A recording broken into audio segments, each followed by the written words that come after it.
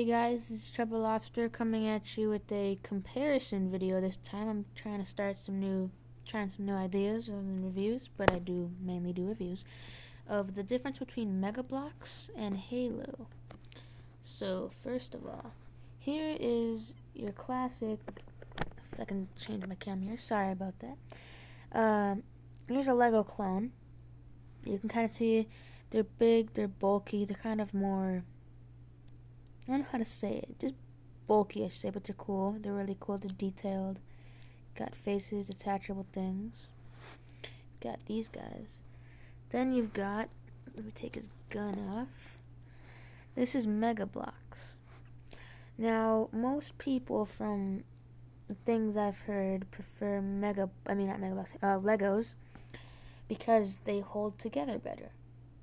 Now, to me, the Lego sets do hold together a lot better, but MegaBloks can make really detailed, more articulated figures. As you can see, you can move his hips, his elbows, his shoulders, his head, his knees. But with this, you can only move their legs, their arms, their hands, and their head. Now, I don't have a problem with that. I'm just saying MegaBloks goes into more detail with their sets. So that is the main difference. You can see they kind of have more detailed guns too. Just Lego can use more color. They kind of use just gray, a gray matte kind of color. But if I can grab this gun right here, this is what a Lego gun looks like. I mean, pretty basic actually, but I like these ones better. I don't know. Plus with MegaBloks, you can't hold them with two arms like you can with Legos. They can only be held with one arm. So that's a little downside of MegaBloks.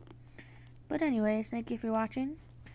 And this came up when I received a very harsh comment from a person who comments on one of my videos.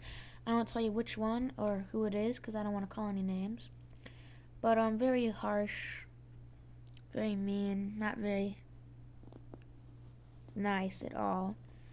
That guy's probably not having a good day, or he's just naturally a jerk. But anyways, that's how this came up. I just wanted to show you. I've also had a few people trying to say, "Hey, ChubbaLobster, what's the difference between MegaBloks and Lego? I mean, aren't they both basically the same?" So if you're one of those people, this is answering your video. I mean, not your video, your question. But anyways, thank you for watching. Please rate, comment, subscribe. More videos to come soon. And my next set I'll be reviewing in a little bit is the Venator class cruiser. So I'm excited for that. But anyways, thank you for watching. Please rate, comment, subscribe, and I'll see you guys next time.